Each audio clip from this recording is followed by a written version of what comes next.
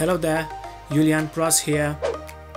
In my previous tutorials I showed you how to create a 3D model with the help of the DJI Mini 2 drone and the software called Agisoft MetaShape Professional. As a lot of you asked me in the comments, not a lot, only 3 of you asked me how to create a 3D map, but with the help of an open source software. I said to do a bit of searching, and I've noticed that we can use Meshroom and also Blender to get a similar result, and we don't have to pay for these softwares as they are for free, but obviously you can donate for the creators, for the developers. I hope you will enjoy this tutorial because it was really fun for me to do it, and the results were more than decent, so enjoy it, guys. In order to proceed with the processing, we'll have to download the software first. Going to Google, we type in Meshroom and then we click on Alice Vision, and from here we'll have to scroll down and we choose Try Meshroom Now.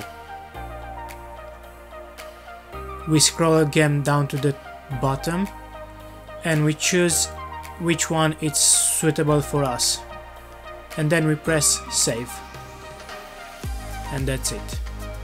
Once we've installed Meshroom software onto our computers, we then need to open the software and drag and drop the pictures taken with the DJI Mini 2 or whichever drone have you used to take the pictures.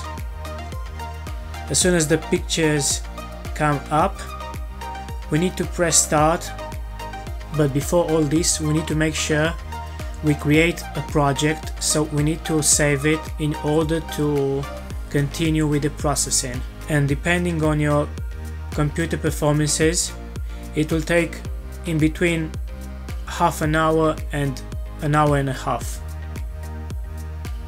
And now we have to wait until the process is finished. In order to see the 3D model, we'll need to go to texturing, click on it, and then press start again.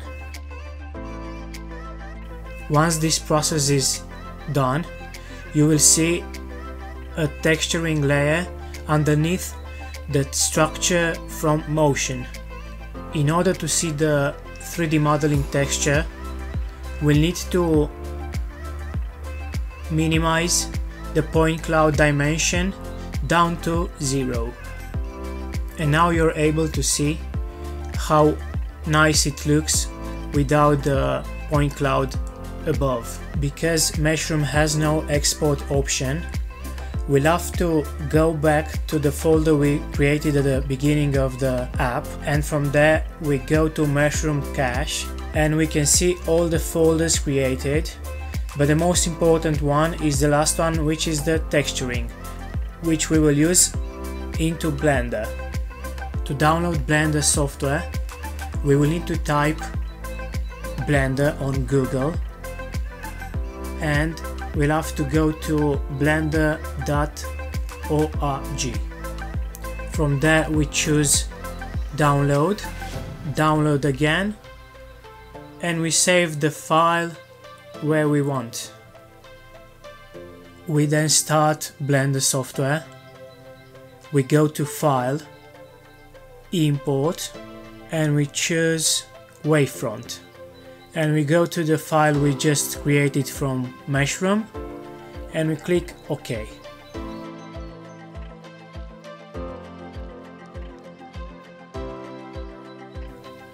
As the file created in Meshroom is not in the right direction, we will need to rotate it in order to get it in the right position and direction.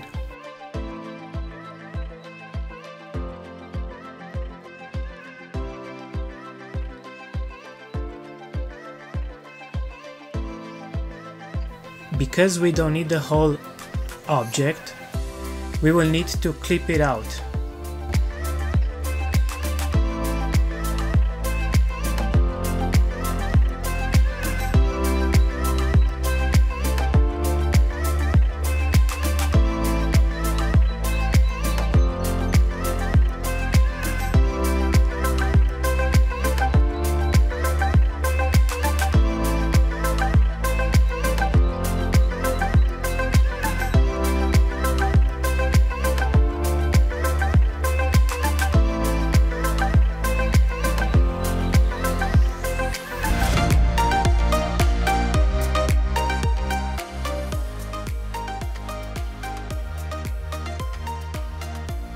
As you might notice, the 3D model created doesn't look really bad, even if it's created with an open source software like Meshroom and Blender.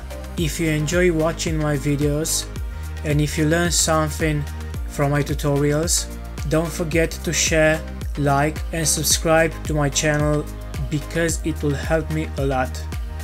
Thank you very much for watching, and thanks again for supporting my channel. Take care, guys.